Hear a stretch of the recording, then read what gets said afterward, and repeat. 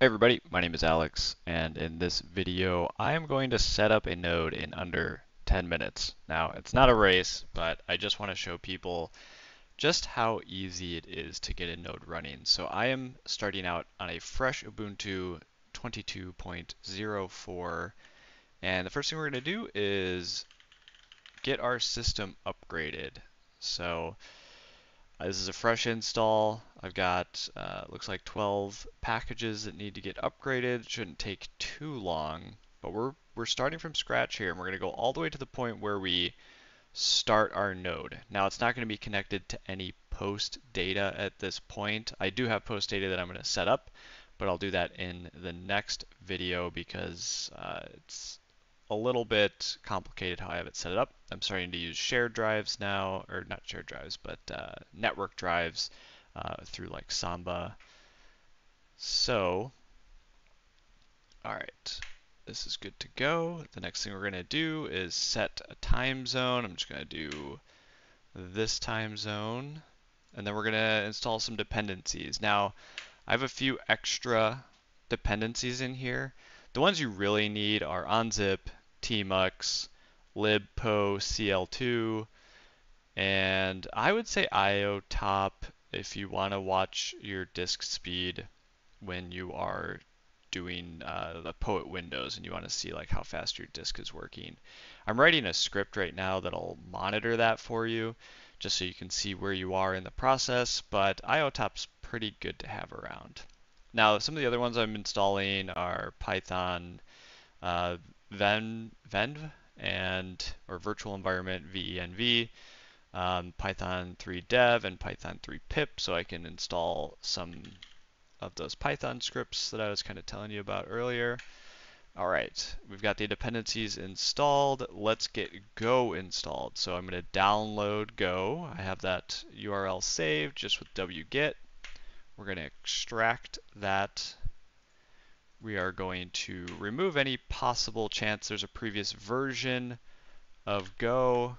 We are going to change the ownership of the folder we just extracted from the downloaded file. We're going to move that to our install directory.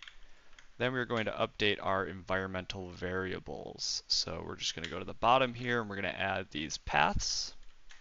And that's going to allow us to basically use just the keyword go here. So let's actually use source to update our paths here, our environmental variables, and now we can do go version, and that actually comes back with something. So let's install grp curl, and this will finish up the Go installation. So as you can see, super easy to get Go installed. Now, what we're really here for, go-spacemesh, we'll get that installed next. And what I'm doing in my new node installations is I have the SQL files stored in a Samba share.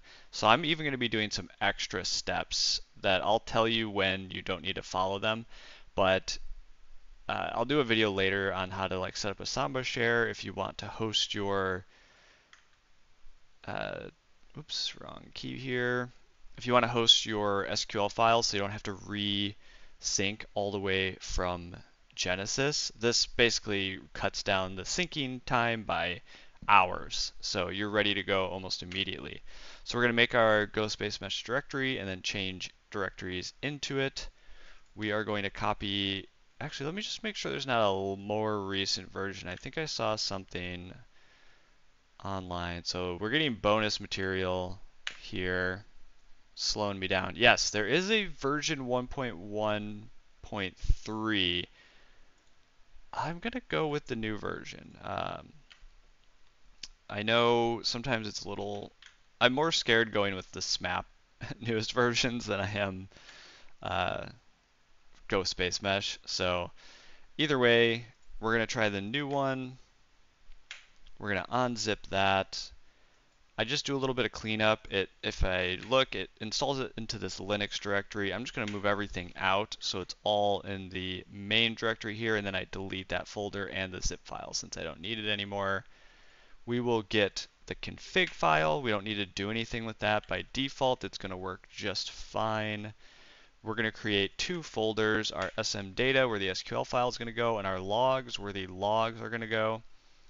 And this is where you can stop following specifically because I'm going to set up my Samba share. So I'm making a media/shared folder.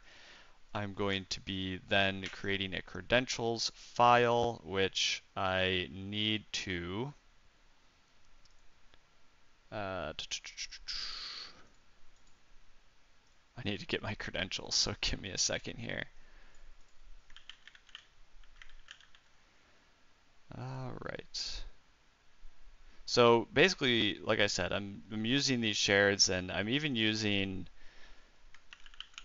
these share drives for my plotting on my plotters. So it's something that's actually really useful to have, and it's really easy to set up in Linux. So we'll get to that.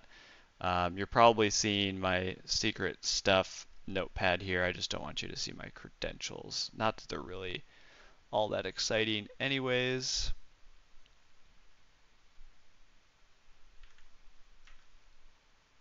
I have to copy it from one of my other machines here. It's just a username and password for these, and honestly it's all internal, so there's really nothing you can do with it. It's a random password. But anyways, okay, so we've got the credentials set up, and now we just need to, you still don't have to follow this because this is just for my Samba share. I'm just creating a mount setting for this in FS tab, or file system tab, and then we will mount. Let's just hope that it actually mounts. Successfully mounted. All right, and then I'm basically going to just copy my SQL files, the database for the syncing, to my SM data folder, and that's going to remove the need to sync all the way from Genesis, as I had mentioned earlier.